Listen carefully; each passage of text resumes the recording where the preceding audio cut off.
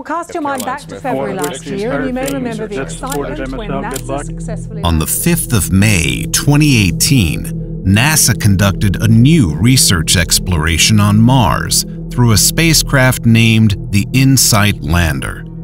As the InSight lander roamed the dust-filled area of a certain place, it detected something very strange on the surface of the red planet, a trace of evidence that would mark a history in the discoveries involving Mars, an implication of life.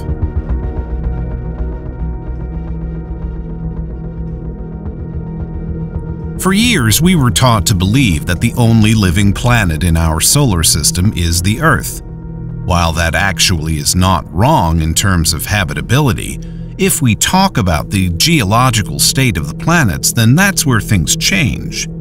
The only terrestrial giants that were officially announced as inactive are the Moon and Mercury, all because of their relatively small size. However, one planet took the spotlight of curiosity in the face of discovery, and that's the planet Mars.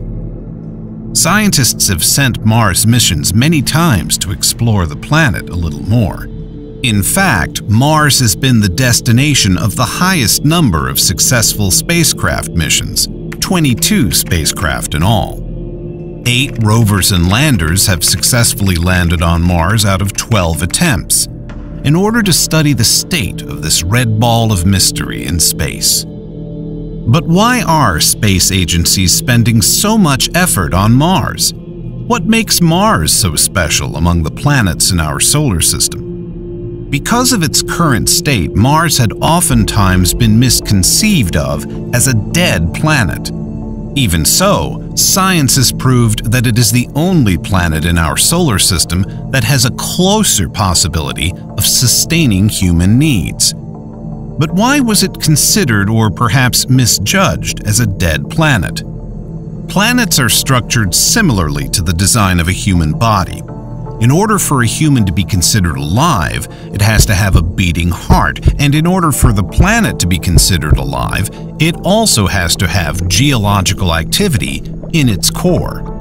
With the heart dead, human skin shrinks and discolors, losing the ability to produce warmth and protection. The same thing happens to a planet if it loses its internal activity. Recently, scientists believed that Mars's core had been deteriorating to oblivion, considering that no trace of a magnetic field had ever been recorded.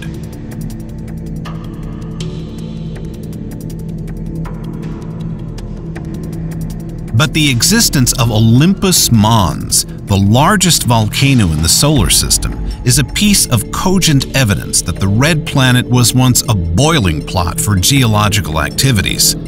However, scientists estimated that the recent volcanic eruption at Olympus Mons occurred 25 million years ago, and none had been ever recorded in the present day. So, does that mean Mars had been geologically inactive or even dead since then?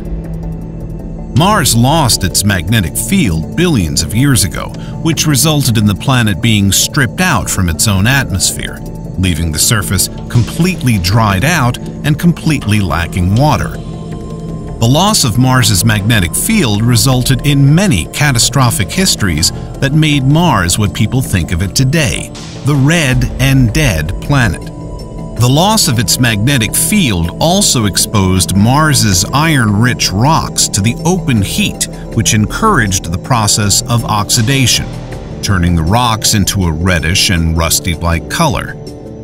Researchers pointed out that when Mars was young, it once had a global magnetic field.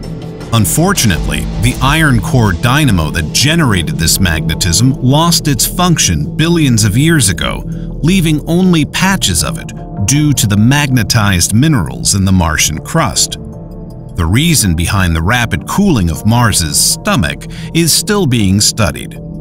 Countless theories have emerged, and experiments were done to explain and give the curious audience a glimpse of this unlikely event. When Mars lost its magnetic field, it was believed to be dead. This is because a planet's magnetic field is a product of internal movement. People thought that its geological lungs had finally collapsed into eternity, just like what Mercury had become, and that Mars had finally stopped its geological activity. But this persisting theory about the red planet was finally put into question when yet another Mars mission was sent 4 years ago.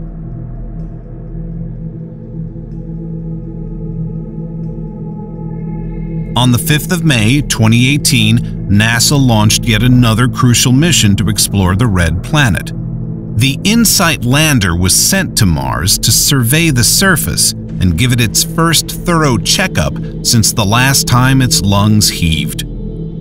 InSight stands for Interior Exploration Using Seismic Investigations, Geodesy, and Heat Transport. Its aim is to collect significant data on geological life on the red planet. While the InSight lander can work as a lens to acquire images of Mars's surface for analysis, its main purpose was to investigate the mystery beneath the surface of the red planet. The InSight lander's discoveries have settled the confusion as to whether Mars is geologically dead or is still volcanically alive. Since the InSight lander arrived on Mars in November 2018, the lander has detected more than 1,300 Mars quakes. Through its seismometer, the InSight lander can reveal information about the size and location of a temblor. Most of the recorded Mars quakes seem to have taken place in the same spot in a Martian terrain known as the Cerberus Fossae. It is said that this region is riddled with faults, which contradicts our general understanding of earthquakes that involve tectonic plates for faults to appear. Even though Mars doesn't seem to have tectonic plates, other commotions involving the surface are factors that explain faults emerging in the red planet. These can include the movement of magma underground, cracking from the contraction of cooling, and even meteorite impacts. All are factors that explain faults emerging in the red planet. The seismic records in the Cerberus Fossae were critical information for the InSight mission, as they represent half of the recorded Mars quakes.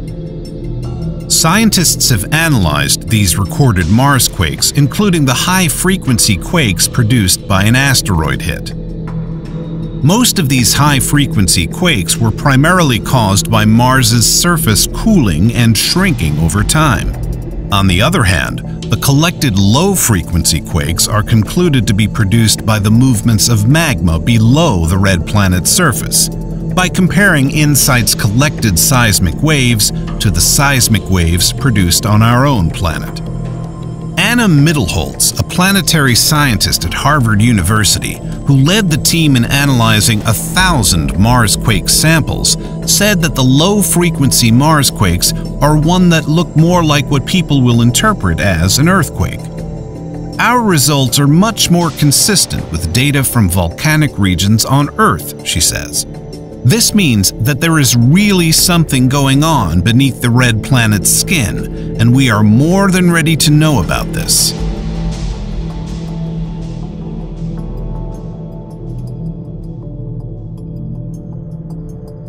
The red planet has somehow caused us to question our judgment once again, as it displays yet another surprising fact about its geological status. Mars, which was largely considered to be a geologically dead planet, is somehow breathing and has a large core according to InSight's collected data. This chapter of discovery rewrites our superficial understanding of the red planet. There is more to see from it than what meets the eyes. With these new discoveries, Mars has proved to its neighbors that it is more than just a red planet. It can possibly offer more in the near future. The discovery of Mars as a geologically active planet may not strengthen the important mystery as to whether it is habitable by humans, but it does progress our understanding of the planet. There are things about Mars that we may have misjudged more than what we actually know, but we can only hope that someday, what was once considered a dead planet will reveal itself to be a potential new home to humans. Bruce Bannert of NASA's Jet Propulsion Laboratory in Southern California, the mission's principal investigator, said, "Finally, we can see Mars as a planet with layers, with different thicknesses and compositions. We're starting to really tease out the details. Now it's not just this enigma, it's actually a living, breathing planet."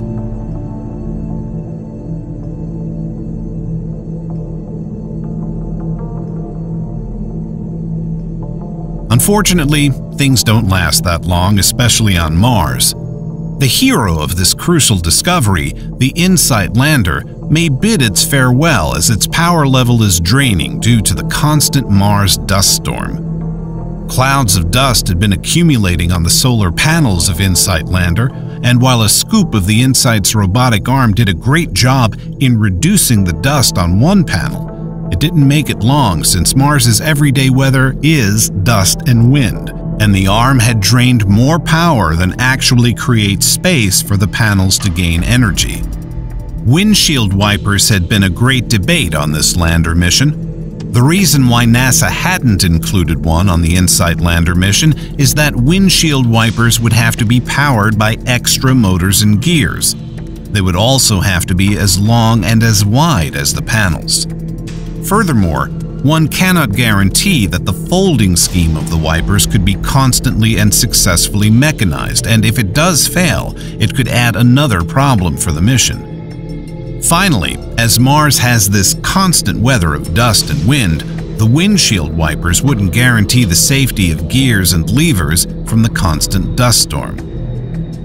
The InSight lander may finally have the rest it deserves after 4 years of non-stop labor in the name of science and discovery, but this doesn't mark the end of the exploration of the red planet. There will be more to come and more discoveries to unfold, and we will be more than ready for them. InSight's strange discovery is actually very similar to the strange object being detected on NASA's Ingenuity Mars helicopter. This surprising discovery leads to another interesting and surprising mystery being unraveled on a Mars mission. What discovery could it be? Did Mars once again question our understanding of the red planet itself?